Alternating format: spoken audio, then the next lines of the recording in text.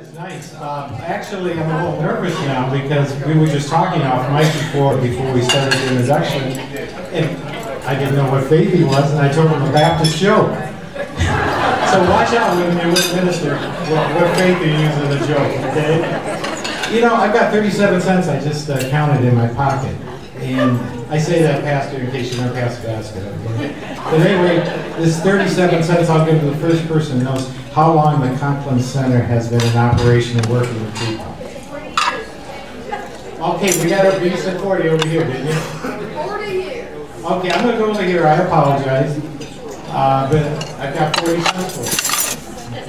The Conklin Center has helped so many people since its inauguration, has done more things. When I visited it last week and went through the program with different people and met a lot of the students there, I was flabbergasted on what they learn, what they understand, what they do, and how they grow while they're a student at the Conklin Center. It is nice to know it's right here in Volusia County. It's sad to know that it's the only one in the country that works like this. And we've got a president and a CEO that really has the passion, the love, and the desire to make this an organization that really helps people. So once again, let's give everybody a round of applause.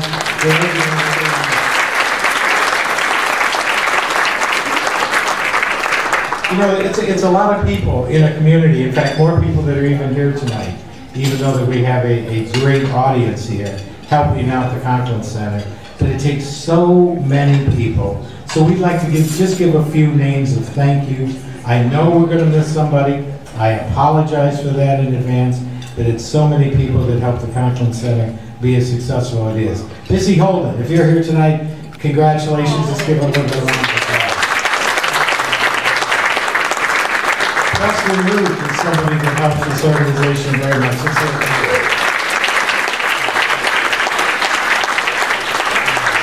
Don Needham helps out a lot. Frank Bruno and Mary Bruno, they're sitting right over here. I wanted to stay in the Keller Williams table, but I'll leave that alone until later. Helen Gary Krishna, are you here? Teresa Smith, thank you for everything that you've done to this organization. Okay, where are we? Dick and Sandy Gosh. They're here someplace. Got me over there. There he is. Tom McKellen. There's Tom. Carrie Parker. Corey Parker, I'm very sorry. Thank you for all that you do. David Walter, thank you for what you have done in the past and hopefully will continue to do in the future. Mike and Mary K. Gelati. There you go.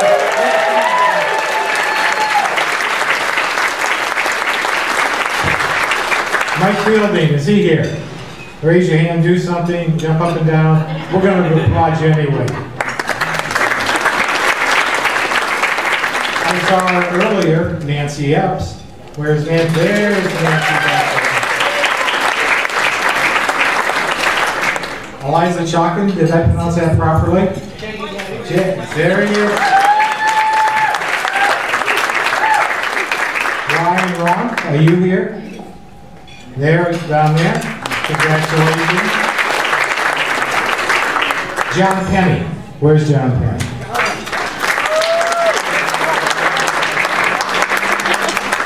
Jonathan Gilden.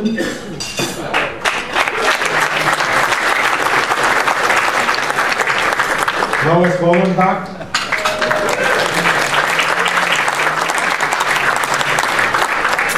Lucille Sorrento, are you here? Did I pronounce that properly? There she's back there. Louis Bolenbach. That was the last one. Thank you very much. You know, there's been a lot of things that go on at the center that even a lot of people don't know. Like I said, I was so just enamored and happy when I saw all the different things they do to make people's lives fuller, happier, and live on with a purpose. And I think that's really great. I understand there was a segment on CBS TV. Wouldn't be radio. I wish it would be radio, but it's TV. And nevertheless, we'd like to show that segment to you right now.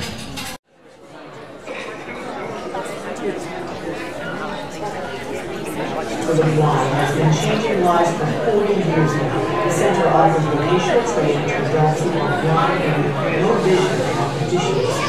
Their president and CEO took over a year ago with plans to improve and expand the one-of-a-kind facility. News 6 from Matt Austin is this week's Getting Results Award winner.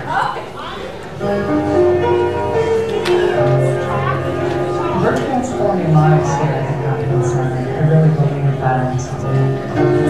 Practice and possibility Do you feel the texture of the tile on the ground? echo from the halls and classrooms of the Conklin Center for the Blind, where practice leads to independence. Going to work in the community. The center offers a one-of-a-kind program for adults who are blind or with low vision and have additional disabilities. We are the only center in the country doing what we're doing, and it's this den right here in Daytona Beach. It's where students like 24-year-old Brittany Locklear She's counting them and placing them in the bin. learn life skills in a residential setting. We're looking at how well they communicate, collaborate, how well they take to directions. Every student gets one-on-one attention and the path to realize their dream to live productive, independent, fulfilling lives. Basically come in with very little experience, and by the time they leave, they are able to live independently in the community and prepare all of their meals.